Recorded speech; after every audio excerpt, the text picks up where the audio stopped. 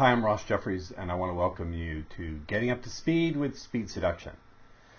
What you're about to watch is Module 1 of a multi-module online course to bring you up to speed with Speed Seduction. Whether you're a newbie, someone who's curious about Speed Seduction but has never actually explored the technology and the tools, whether you're a long-time student and just want a refresher, I want to welcome you to this course. This course is going to be packed with information.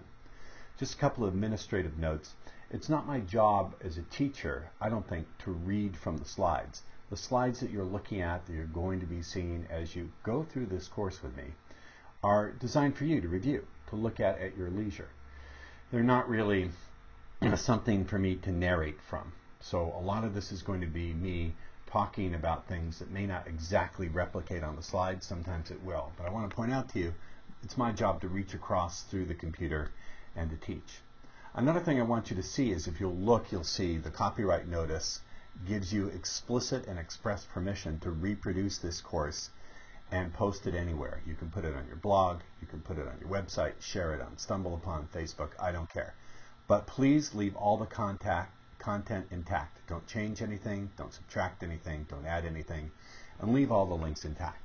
All right, here we go with Module 1. This is going to be really good. It's very important. It's about the concepts and the cognitions, the understandings that really make Speed Seduction a very powerful way, not just to have success with women, but relate to people in the world. So let's get to the concept of Speed Seduction. First and foremost, Speed Seduction is about a set of concepts, a set of beliefs. It's a way of looking at women. It's a way of directing your attention to notice things that most people ignore completely. And we also want to teach you to ignore the things that the average frustrated chump focuses in on. So in Speed Seduction, we get very curious. We ask, how do women create their emotions? When a woman says she's attracted to a man, how does she experience that attraction? In what way does that take place inside of her body? What are the processes through which women create and build and experience their subjective internal world? How do they create what's going on in between the ears? Because you see, if you can understand and shape what goes on between the ears, then opening up and getting what's between the legs becomes relatively easy. So one of the key things we say in Speed Seduction, there probably should be quotation marks in that little thing. There's no such thing. There's no such thing as love. There's no such thing as fascination. There's no such thing as attraction. There's no such thing as desire. Now, I know for some of you watching this, you're saying, well, Ross, that's the problem. For me, there is no such thing. But what I mean is that what our language thingifies, what our language takes and freezes into a thing that we either have or get inflicted upon us, is not a thing. It's a process. It's something that takes place in the human brain, in the human mind, in the human physiology, in the human neurology. Because it's something that's flowing, that's moving, that means it has a structure. It has a syntax. And by syntax, I mean it has a certain order. It has to be expressed in a certain order. And there's a flow to it. And granted that it's moving, granted that it has a structure, granted that it has a syntax, granted that it has a flow, anything that moves and flows can be interrupted, it can be amplified, it can be stopped, it can be started, it can be rearranged, it can be channeled, it can be controlled, it can be shaped. Now this is really a profound understanding. It's a very Zen understanding. You might say in some sense Speed Seduction is a very Zen way to seduce women, because like Zen, we view women not as fixed things, but as an ongoing changing process that's constantly moving, constantly changing. I got this idea and way of looking at the world through my study of NLP. NLP is the study of the subjective human experience, what goes on in between the ears and in the body. And when you begin to look at people and the things that people do, not as things, but in fact processes and ongoing activities, the edges of your limitations begin to get a little loose. The boundaries start to melt and things start to become possible. So here are the things I want you to ask. How do women create their emotions? Let's say a woman says, I'm really attracted to Bob. Well, how is that woman experiencing the attraction? Well, I want to suggest that any emotion that a woman experiences is the result of certain elements, certain components that you can rearrange in different orders, different proportions. First of all, she's got to have some kind of visual imagery. If she's attracted to Bob, somewhere in her mind she's making images of Bob. Maybe she's making images of she and Bob getting it on. Maybe she's has an image in her mind of Bob looking real good. I don't know, but there's some visual component going on. Second, there's some kind of auditory dialogue. Whether it's in or outside of her conscious awareness, she's probably most likely saying something like, damn, Bob looks hot. Okay? I don't know what the content is, but there's probably almost certainly some auditory dialogue, something she's saying to herself in her head. She may even say it out loud when she thinks about it. So that's the next component. She may be saying something out loud, like not just in her head, but damn, I want him. There's obviously a flow of internal sensations. When she says she's attracted to Bob, that's really shorthand. It's shorthand for saying that as I'm thinking about Bob, I feel a rush of warmth in my chest that spreads to my shoulders. Then that warmth gets more intense, and then the warmth spreads downward into my crotch. Or it could be shorthand for her saying, I feel a tingling up my spine. Then I feel warmth flush through my face. Then I feel the warmth rush into my vagina. When she says, I feel attracted to Bob, well, attracted really doesn't give any kind of description. It's shorthand for the actual physical flow of sensations in the body. See?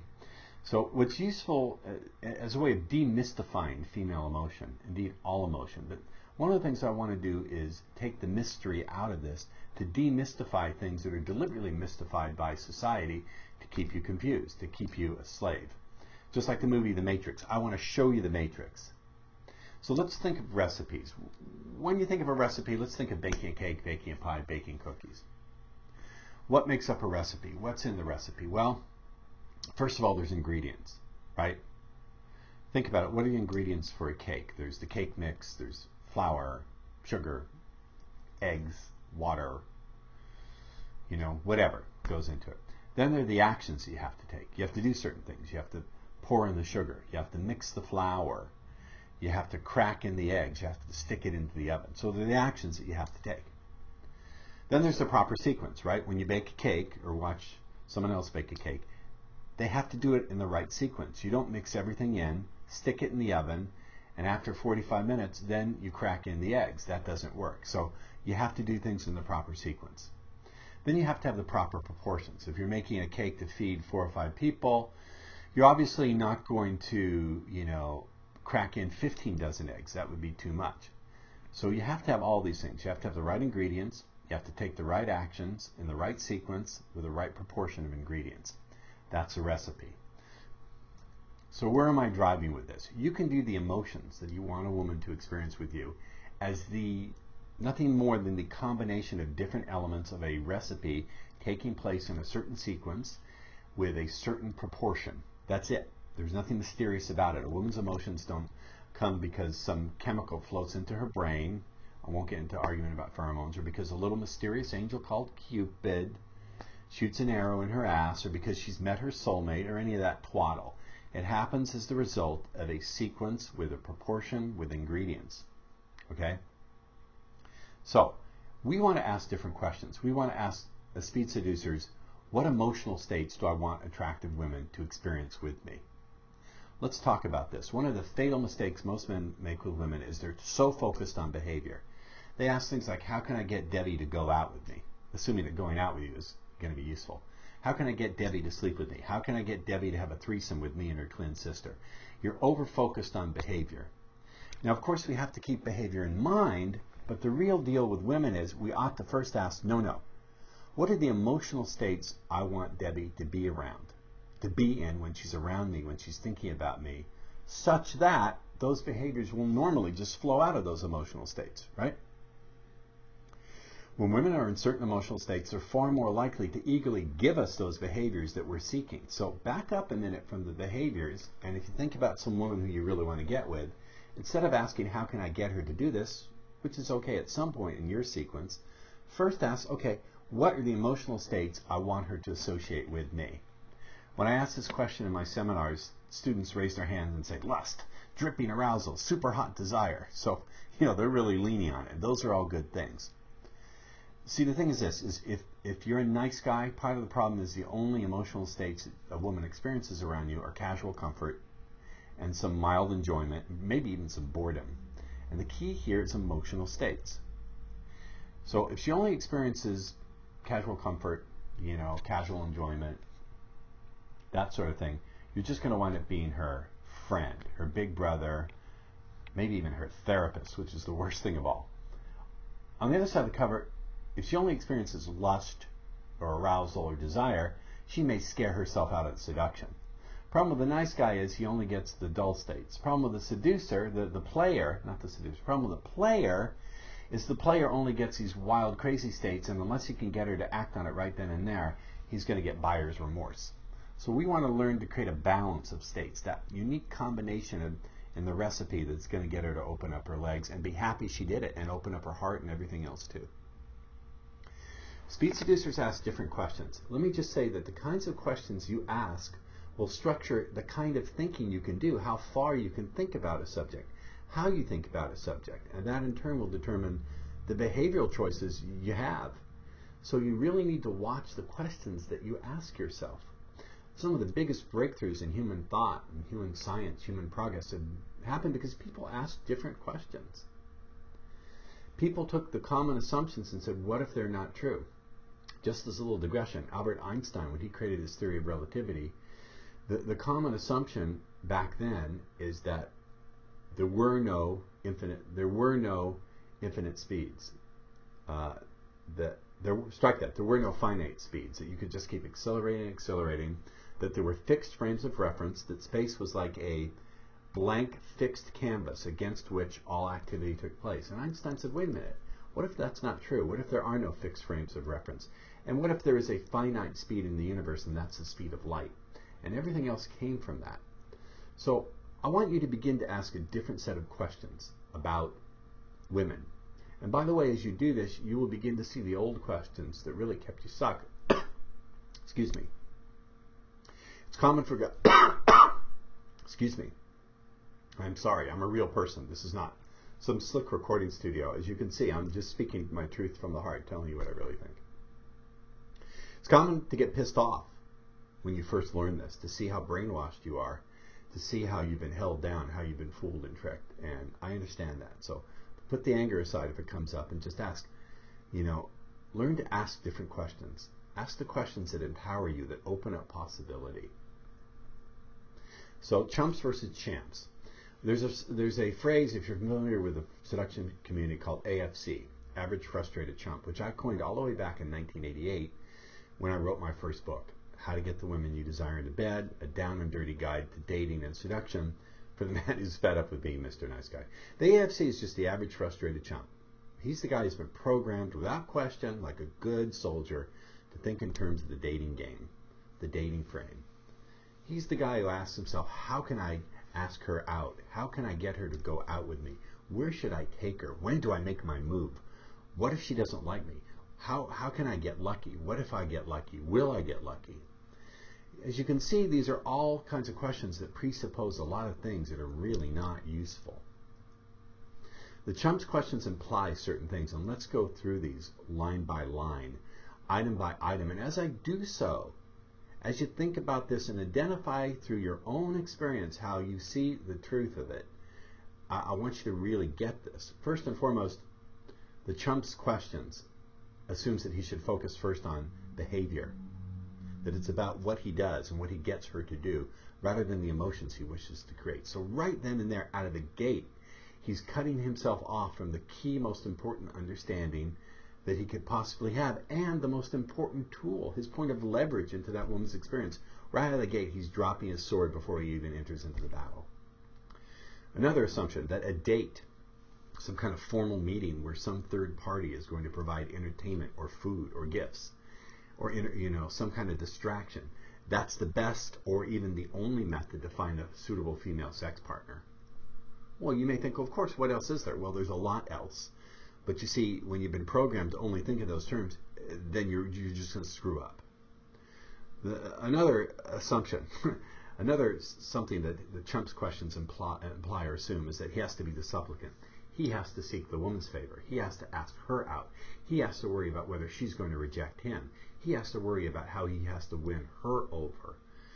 And also, and this one really bugs me, that the outcome is largely a matter of chance. Will he get lucky, right? Or will he get some? Where's the implication there that you have any choice or any control or any real predictable input into the outcome. You see? I often have used this illustration. If you were getting on a plane, say from New York to Italy or Israel to China, and as you were getting on the plane, you leaned into the cockpit and you said to the pilot, "How are you going to make sure we get to China?" And he looked at you, and he honestly meant it. He said, "I don't know, maybe we'll get lucky. Or we'll try something. Well, I'll make my move once I'm halfway there." You get off the plane. I want to suggest to you that your love life and all the ego issues related to sex and being attractive, it's at least as important as flying, the friendly skies. So if you felt like a loser in the dating game, nice, lovely illustration, it was never designed for you to win. It's not designed for you to win. Now, maybe if you're good looking and you're high status and you're famous or rich, if you're a movie star, people say to me, "Well, what about Brad Pitt? Brad Pitt seems like such a nice guy." Brad Pitt doesn't. Well, Brad Pitt, listen, if I was Ross Jeffries, the incredibly good looking, internationally famous, fabulously wealthy movie star, okay, I could act differently and do different things and think a different way and be really successful with women. I'm assuming if you're watching this, you're not Brad Pitt or someone of that status.